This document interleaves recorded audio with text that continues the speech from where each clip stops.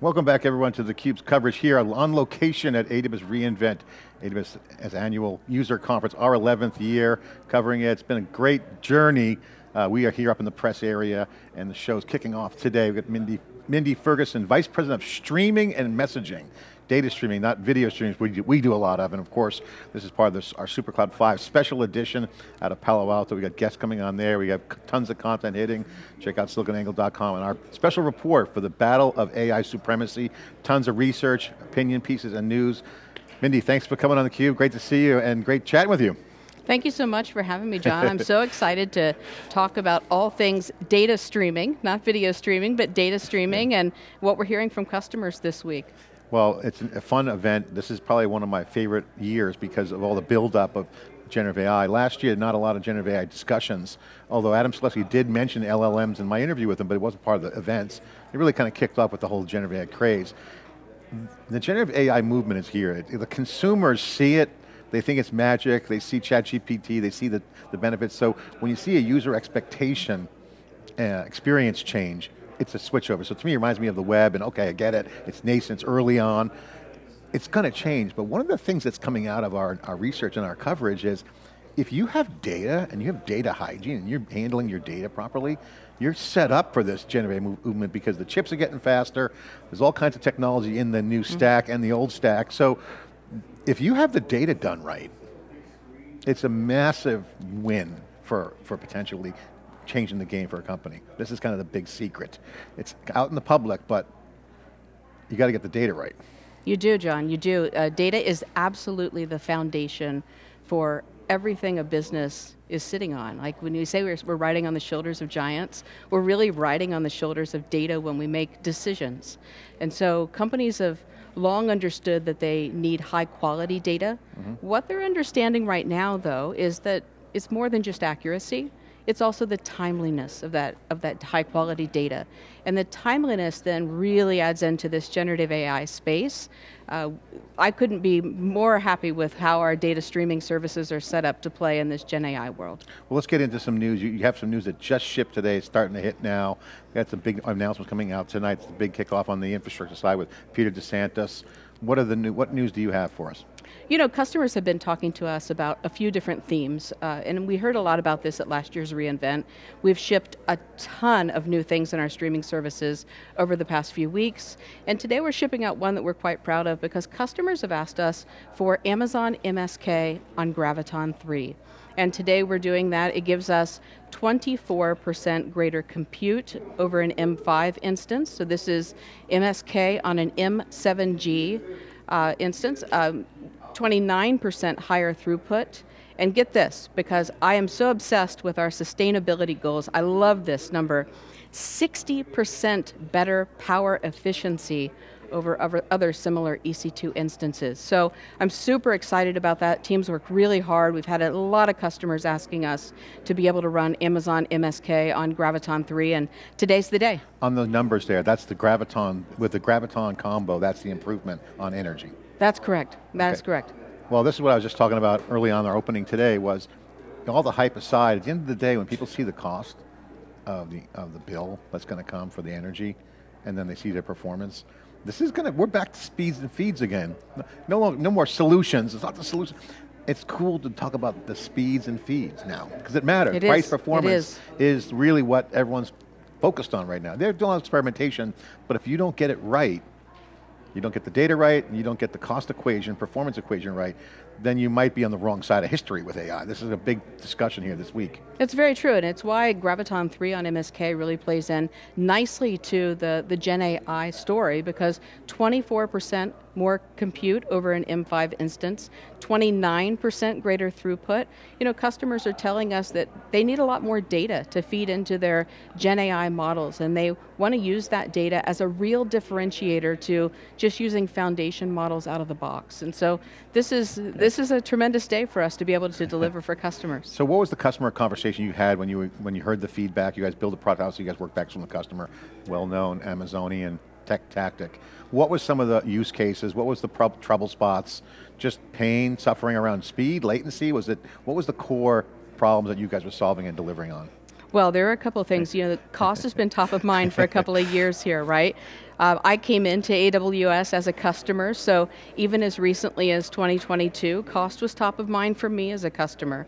And we definitely heard it last year in the 2022 reInvent. We're still hearing it again this year, although it's just getting started, so we'll see how the week plays out. But solving it from a cost point of view and just the sheer cost benefit of Graviton 3 is one thing. People are looking for higher throughput, higher compute. They're looking for better performance from just without making a great deal of architectural changes. And so that's what customers were asking us for. I will say Adam's done a tremendous job of talking about Graviton 3, and so customers are very excited about it, and what we've heard for the better part of a year now is, when can we get MSK on Graviton 3? Well, the thing about Graviton that's interesting is it's third, the number 3 is in there. Other companies, I think Microsoft announced like their chip and it's only for internal use. You guys have a lead on the game here. And the AI conversation is interesting because it's not just the chips, it's what's around it. And so if you get the data is like the bloodstream, moving data around has been a big discussion. If you're at the edge, you're going to have inference. You're going to have inference and compute are two big killer areas that we see in terms of interest, because if you get inference right, then the applications can iterate in real time with the data. So again, that's right. The data is an ingredient into all AI, whether it's synthetic data or just other data, so pipelining it and having zero ETL, which was announced last year, was interesting. I see the ET, but I can see that ETL vision there. I mean, our data pipeline is going to be, at some point, run by AI? I mean, I can see, when I saw a 3D printer for the first time, I thought that was magical. I can imagine infrastructure could be provisioned similarly with AI, like, okay, just provision me some data pipelines. I don't think we really truly know where we're going to go. I think customers will continue to push us on making each and every step forward. I do think we definitely hear from customers that data pipelines are not something that they want to replicate or do in parallel, specific for just generative AI use cases. They want to build a data pipeline once, and they want to be able to use that across their organization, and they want to think about that pipeline as kind of the backbone across their data silos. And I think that's where they're pushing us today. They're going to push us tomorrow into even more new uncharted territory, and we'll see where that goes. So I was talking to Adam Selesky, and I want to get your reaction to this.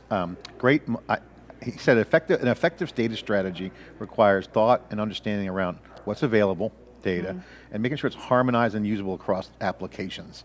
This is kind of a concept where data is now going to be the critical ingredient. It's not treated as a silo, it's got to be available. Low latency, available, real time, and multiple environments. Core cloud, maybe the edge, so inference will be a big part of that. How should customers be thinking about the scale as you look at some of those announcements you guys are making? Data's going to be flying around everywhere, right? So you're in the streaming messaging area. This is you're like the connective tissue for moving data around.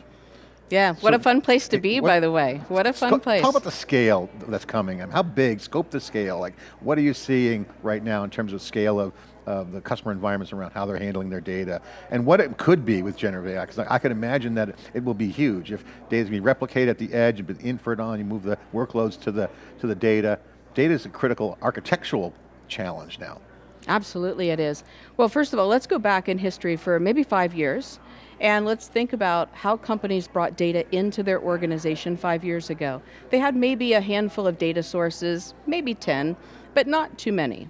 Today, data is coming out of absolutely everything, and even when I walk the floor of reInvent, my mind kind of explodes with thinking of all of these new pieces of technology and how they're transmitting data. Think of the IoT space as an example. It's an incredibly fascinating place. So companies have data coming at them from just magnitudes larger than what we saw even 5 years ago. So I think when we think about, as an organization, we have to be able to think about how do we handle pipelines that can scale to the throughput needed of this larger data set. Also thinking of the timeliness of that, like look at Kinesis data streams on demand. We just recently took that, the read and write up, we doubled it, so now I have 2 gigabytes per second of read throughput on a Kinesis data streams on demand. That's just incredible, but customers keep pushing us for that. I think next year, when if you and I get a chance to talk next year, we're going to be talking about a whole different number than that, because customers will continue to push us for higher and higher throughputs because they are seeing so much data. You know, what's interesting, Dave and I always talk about the waves we've seen in our lifetime. PC, I was a PC generation when I was in college, and then the web were two inflection points that I personally saw the same movie we're seeing now, which is the performance and price got better every time, and the applications moved to that next level of threshold of opportunity. So Windows got faster in the PC, and the web pages load faster, bandwidth happened, was growing, but at the beginning of the web it was dial-up, it was slow. But it just kept getting better. So I think we're in the same AI wave now where we're going to see it kind of embryonic and growing. That's right. Where, okay, you put a wrapper around it, put some data, but if you have data laying around, like data exhaust as they used to call it, AI could make sense out of that. So I'm seeing companies, we report on SiliconANGLE, they take data that's laying around and they turn it into gold. You turn the exhaust into gold. But that's kind of key for customers. So I see that as a low-hanging fruit use case. It is. What should companies do, in your opinion? Because you're at Amazon for a few years now, but you've been out building stuff for companies and teams. What's the enterprise should do? What should we be thinking about as they look at this next architectural setup? How to handle the exhaust data that's laying around, could be log files, or what net new data can they build? I can imagine, people start thinking differently. I'll start aggregating data. So you're going to start to think, I think the low-hanging fruit, what data do I have laying around and can use that AI can make value out of? And then the new data opportunities. How should companies and teams think about structuring their mindset, plans, architecture, product building? Yeah, I think it first starts with having a data strategy. I think that's super important. If you just start working towards a generative AI build and your goal is to put out a generative AI application, I'm not so sure that that's always going to be the most successful. But you are right about something, which is almost every company has data that's lying around and they haven't been able to realize the value of that data. I think AI is going to be able to help us. But to be able to do that, we need to be able to actually capture and analyze that data.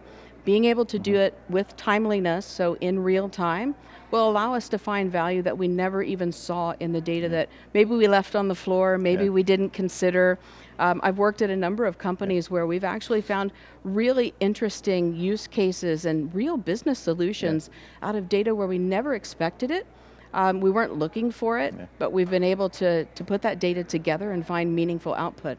I think we're going to see a lot coming in the next couple of years from people finding things that they already had in their own closet. They just needed to open it up and say, oh my goodness, there it is. It's going to unleash some creativity too. Every employee, every person working could contribute big time to the mission of an organization just by looking at the data and seeing the opportunity for value. So there's like a whole opportunity recognition wave coming with data that we've never seen before. That is so true, that is so true. I don't think we've even begun to scratch the surface here, and I'm excited about the days and weeks that come. I'm excited to think about what reInvent will look like next year. What will people have discovered out of their data? I know even this morning, I've had 5 meetings already this morning. I've had a couple breakfasts and lunches. I'm being well fed while I'm here. So, but I will say, we continue to hear from customers telling us, hey, I've just realized that real-time streaming data is so important for generative AI. I actually realized I don't have a true data strategy, and I need to take a step back and think about that. So, if you're a company that's just getting started, if you're a company that has data around, I do think it's important to think about what is your data strategy, how are you planning to build data pipelines that go across your organization. It will still allow you the flexibility and the architecture to branch out into new spaces like generative AI or just into feeding your traditional ML models with fresh data, but I think the sky's the limit for where we can go. The blood will need to flow through the body, data needs to flow through the organization, similar concepts. I mean, if you look at even just our chat, our GPT, and you look at the user, it's streaming the results. It's generative, it's generating data. So I think the user experience is starting to stream. That's right. So streaming and messaging become key architectural conversations. What are those conversations happen? Like, okay, data warehousing, a couple of years ago, 5 years, I can see that. What's some of the conversations around pipelining and architecture? Is there platform engineering, is that a platform engineering conversation? Or is it data engineering and platform engineering to me seem synonymous now. Data has to be. They are synonymous, and we are having those types of conversations where customers are saying to us, I have this data, I know I need to do something with it, how can I think about that across the entire life of my organization? And I think, it's really important for customers to work back from an end-to-end solution in their organization, instead of just going off and trying to solve for one thing. Making sure that they're able to bring data in once, use it across their entire business. I mean, I have to ask you this question because you have a great background. You've worked in a lot of big organizations in the past, building all your life and career. What's your observation or advice for people watching this now saying, hey, what is the field of data going to look like as a career? Because, computer science evolved, you got data scientists, you got platform engineering, DevSecOps now has gone mainstream with the cloud. Now you have a whole nother level, and like you said, next year could be next gen is here. So the next gen cloud is here. It's definitely next level in my mind. What's the career in data look like? I mean, we know data warehouses, that's old hat, old and gone. Data is in the cloud, now they're going to have to be edge network set up, tons of networking. What is the data career? Well, John, coming into AWS as a customer, and I've come from now 3 different companies who have made a transition into AWS. And so when I was coming into AWS, I chose this space. Like, I chose wanting to come into data messaging and streaming. This was where I wanted to be, and I chose it because I knew how incredibly rich this area was going to be. I know that this is a space where customers still have not yet found the untapped potential. And I think that there's just so much opportunity. I'm not sure we're going to be done with this space in a year or 2. I think we've just only begun to scratch the surface, but I do think that there's a tremendous amount of urgency for companies that, who are watching us today and they're wondering, okay, it feels like maybe I should get started. Yeah, you really need to get started because the world is passing you by and the technology is now moving. This whole entire data space is moving at such a fast pace that I feel like we have to, there's a sense of urgency here. Yeah, I totally agree. In fact, we've been saying on theCUBE for years that like the SRE movement was all about large scale server management, one person can handle a bunch of server clusters. The data is going that same direction where there's going to be a lot more data, not enough headcount. So you have to think of it like a platform. That's right. Not the database, because the database is going to be everywhere. So if you think of data as a platform, that's a different mindset. That's a systems kind of thinking, not just one thing. I think of it a little different than a platform. I think of it as a backbone. Think of it as, kind of what we were told the internet was going to be many years ago. The internet was going to be this connectivity that brings us all together. And data is really today's connectivity, today's backbone. And it's quite the platform that people will leverage, but I think it's more than just a traditional platform. And I think of it as a true living backbone. It's always going to be a living substance. Yeah, and getting data into the right place at the right time is was always talked about as a key thing. But now with generative AI, it's more important than ever because the better the data and if it's available, that makes the AI better. I mean, that's all about feeding the AI with the data. Yeah, that's so true. We see it in 2 different places. So, data is really helpful in fine tuning. So in places where data doesn't need to change very much, it's perfect for fine tuning use cases. And then retrieval-augmented generation is probably the one that I'm the most passionate about. I'll say, I'm not an expert by any means, so don't ask me too many questions. I think from the how to use your data in a RAG use case, it's quite fascinating what customers are starting to do. But in the IoT space, in the weather space, we're seeing so many different uses for data that changes at a very quick pace. I saw Bill Vass and we were talking in the hallway about synthetic data and how I was kind of skeptical, but he kind of clarified for me. I didn't think it was going to be that real. He's like, no, it's very relevant. So I'm kind of looking at the whole synthetic data at the edge for IoT. It's another big thing going on. So again, data is the lifeblood of an organization if done properly. Couldn't say it better myself. Data is the lifeblood. Mindy, thanks for coming on theCUBE. Appreciate you coming on. Thank you for sharing and good luck with the rest of the show. Thanks for having me, John. Okay, we are on location here in Las Vegas for reInvent 2023 CUBE coverage. We'll be back after this break.